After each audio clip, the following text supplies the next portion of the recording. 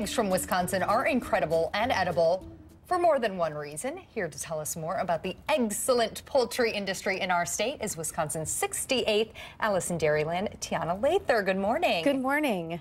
So you brought some eggs for us, and we're going to talk about eggs this morning, even though Easter may be over, so people might not be thinking about them right now.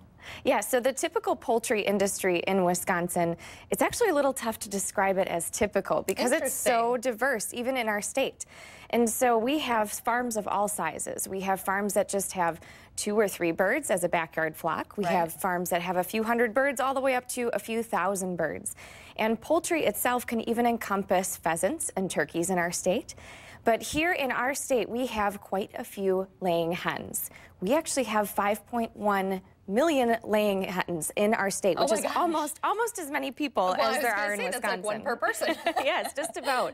And so in 2015, they laid nearly 1.5 billion eggs in our state.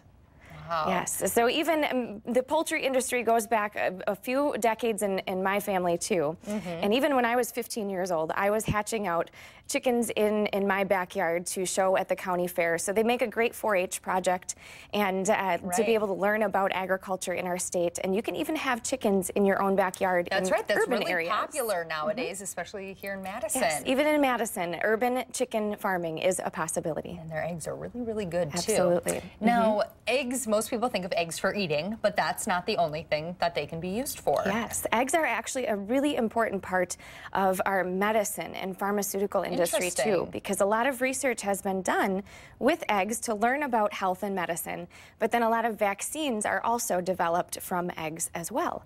And so there's actually a lot of research being done at the University of Wisconsin-Madison right here in our home state in Dr. Mark Cook's lab. He was one of my professors when I was in school, and he's looking at using eggs as an alternative to deliver an alternative form of antibiotics for livestock. So really interesting things going on with eggs. But of course, for eating too, for all of us, they are packed with protein. There's 6 grams of protein in every single egg, and the cholesterol that's in eggs is actually good for you as well. That has shifted recently because it's been shown through a lot of research that dietary cholesterol doesn't really have an effect on our blood cholesterol. So eggs are still a wonderful option for us. Gotcha. Now, we were chatting about these really pretty eggs earlier, and you were explaining they weren't dyed, you know, with a Easter egg kit or anything. Can you tell us a little bit about these special eggs? So these are very special in my family. This is my grandpa's famous Easter egg recipe. So these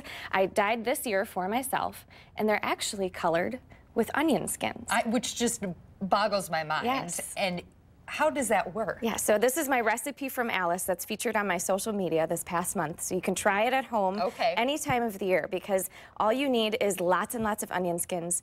You just boil the eggs, let them sit and soak for a few hours, and they give this beautiful color. I was going to say, yeah, that color is just so stunning. Yes, and a little bit of flavor too, so there's lots of ways you can enjoy eggs. Probably would be good on a salad. Oh yeah, salad, and then deviled eggs. I like to spice up my deviled eggs with a little bit of pickle relish or sometimes horseradish too. The protein in eggs is really kind of a blank slate for a lot of unique flavors.